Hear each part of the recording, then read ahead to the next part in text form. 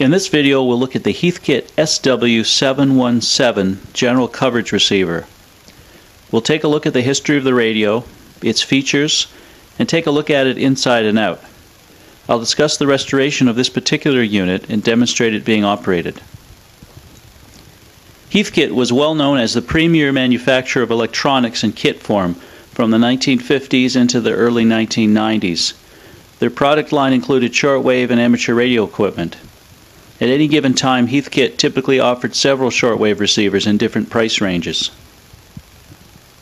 The SW-717 was a mid-range general coverage receiver covering the AM broadcast band and shortwave up to 30 MHz. It was offered from 1971 to 1982, initially at a price of $139.95, but later at lower prices. I've seen a 1979 catalog that listed it at $89.95.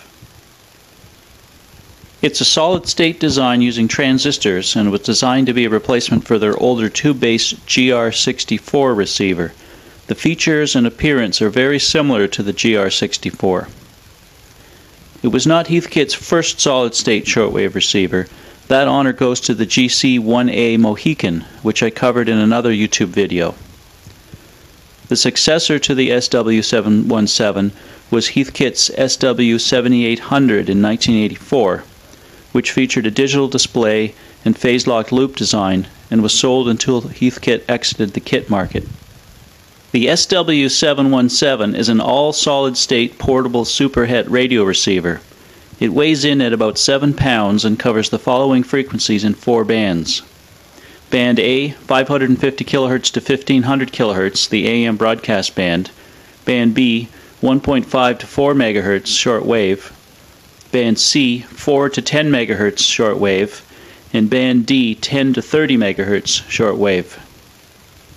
The design uses 9 transistors, of which 2 are field effect transistors and 1 a Darlington pair. It also has 3 ceramic IF filters. It's a single conversion superhet design using a 455 kHz IF frequency. It was a mid-range receiver in Heathkit's lineup. They didn't publish technical specs on the radio, but performance is typical of other radios of this vintage and price range. It features an illuminated slide rule dial with uncalibrated band spread, S-meter, internal speaker, and headphone jack that can drive low impedance headphones using a transformerless output circuit. There's a ferrite rod antenna on the back that's used for the AM broadcast band and external antenna and ground connections for shortwave. It has a switchable automatic noise limiter. It can receive AM signals and has a Bfo for receiving single sideband and CW or Morse code signals. It can be powered only from the AC line, wired for either 120 or 240 volts AC, and takes about 8 watts of power. Like most Heath products, it was sold as a kit. The circuitry is contained on a printed circuit board, as well as some point-to-point wiring. It can be aligned with or without instruments. Let's take a look at the front panel. Tuning is shown on the illuminated slide rule dial with the 4 bands shown on separate scales. The dial includes indications of band portions like amateur, international broadcast, CB, and even WWV, the US government time station. It also has a log scale for recording positions in a logbook. This was the last shortwave radio Heathkit offered with a slide rule dial. To the far right is the signal strength meter, which reads in standard S units from 0 to 5. The upper large knob is main tuning, and the lower one is band spread tuning. If you're not familiar with the concept of band spread tuning, it's a secondary tuning control that allows accurate tuning of closely spaced frequencies of a radio band. On this radio, the band spread is uncalibrated and has 0 in the middle and numbers up to 5 on either side. At the far left is the Bfo Control. The way this works is a little unusual. You adjust it to a level where the signal is received properly. It's actually a regeneration control. When receiving AM signals, it's normally turned fully counterclockwise to the off position, but turning it up slightly can increase the sensitivity. The knob does not change the Bfo frequency. You do this with the main tuning or band spread controls. Next is power and volume control. The band switch selects between each of the 4 bands A through D. The mode switch has positions for AM, standby, and CW. The mode switch does not actually control the Bfo. It turns the automatic volume control off when CW mode is selected. The standby position mutes the receiver. Finally, we have a 1/4-inch mono headphone jack. This drives the speaker when headphones are plugged in. The headphones are driven directly by the same circuit as the speaker, so headphone volume can be a little loud.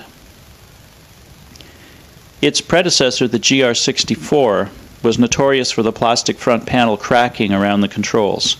This did not seem to be a problem with the SW-717. The rear panel is made from thick cardboard, presumably a cost-saving measure.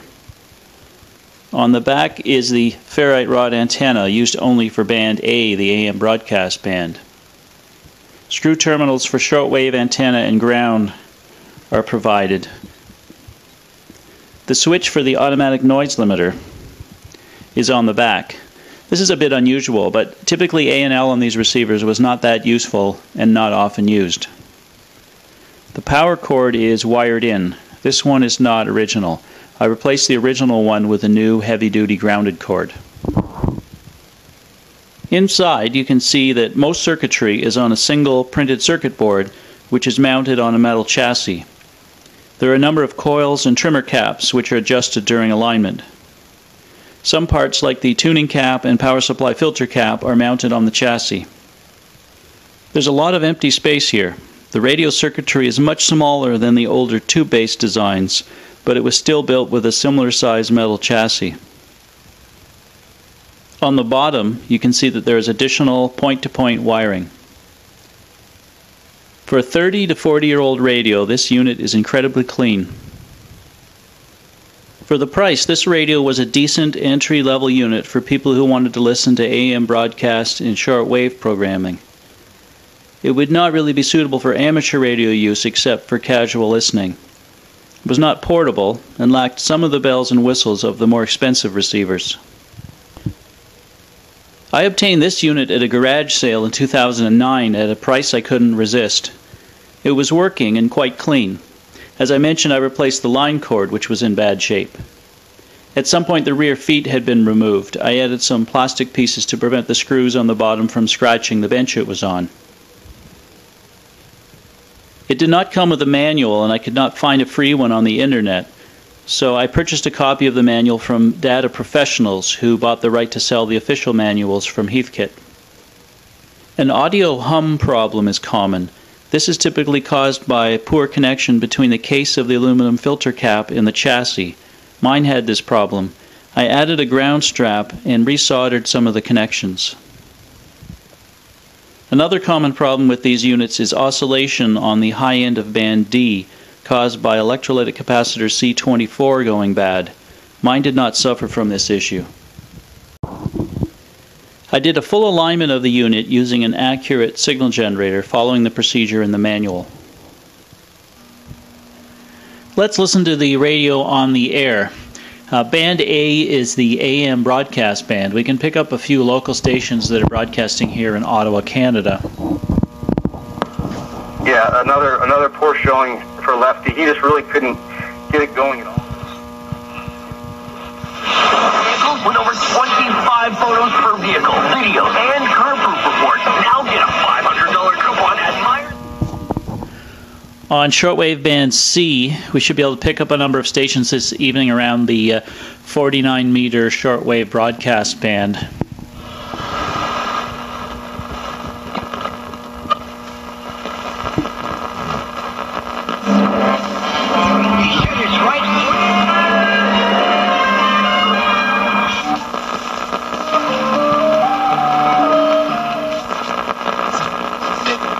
El mundo, ¿por qué? Bueno, porque esa tragedia sigue excitando nuestra curiosidad. Os presenta o que acontece o que Es decir, vamos entonces a poder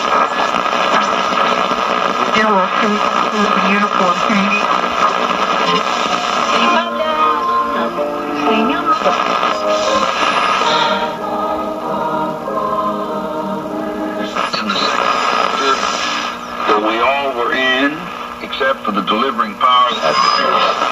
那没有办法了，我妈和我爸就行了，这样就不行了。完了找到父母，父母说的，我们孩子上哪去了，我也不知道。但是 We really got frustrated. That concludes my review of the Heathkit SW-717 General Coverage Receiver. It was one of Heathkit's mid-range shortwave receivers and was offered over a period of 11 years. For the price, it was a good value and got many people on their start into ham radio or shortwave listening. While not rare, this model is not as common as some of the other Heathkit shortwave receivers. Thanks for watching. If you enjoyed this video, check out my other YouTube videos on vintage amateur radio and test equipment.